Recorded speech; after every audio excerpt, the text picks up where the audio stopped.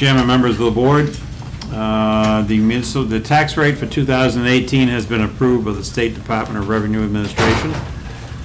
The total rate is $17.02 per $1,000 of valuation. The rate for the town is $9.27. No, $6.26. $6.27. Wow. Yes. Okay, I'm reading ahead of myself here.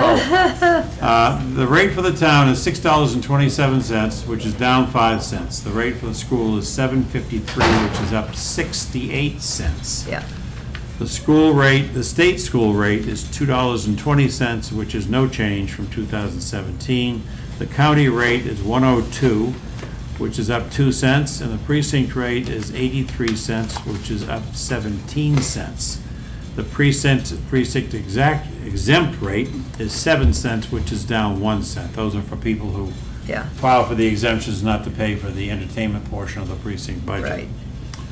The State Department of Transportation continues work on paving, striping, and cleaning up Route 101 in Hampton. Most of that work's been done at this point. They're just cleaning up now. You got to be careful of the workers in the roadway. They were out there working the other day, and it was kind of foggy. They were hard to see.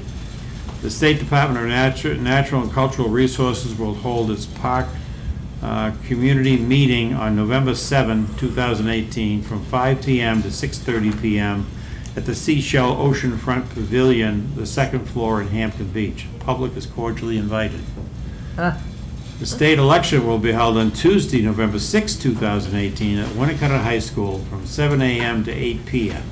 Absentee ballots are available upon application of the town clerk's office for those who are not available to vote on that day.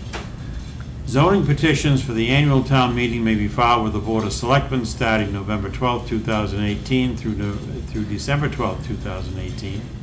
Petition warrant articles may be filed with the Board of Selectmen's office until January 8, 2019.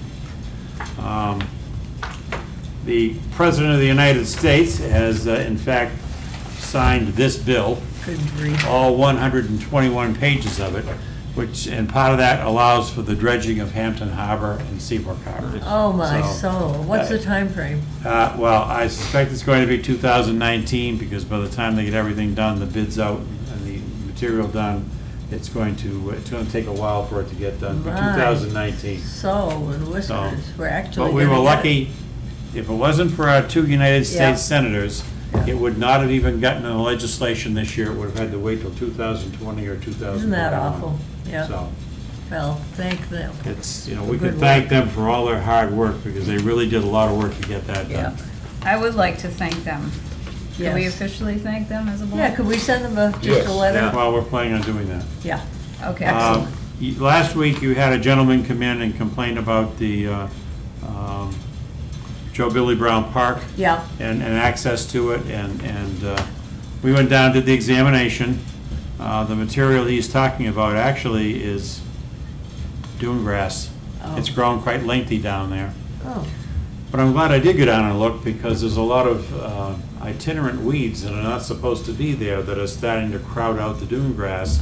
So we had the Recreation Department, who maintains that area, go down and start removing some of those itinerant weeds and farming them off to some other place to live. Actually at our compost pile. So good. That's all I have, Mr. Chairman. Any questions? Yeah, quick one, Fred. What's the status of our meeting on November 1st? I think we're going to decide that in a few minutes. Oh. Because council is here. Ah, okay. And he has, Okay.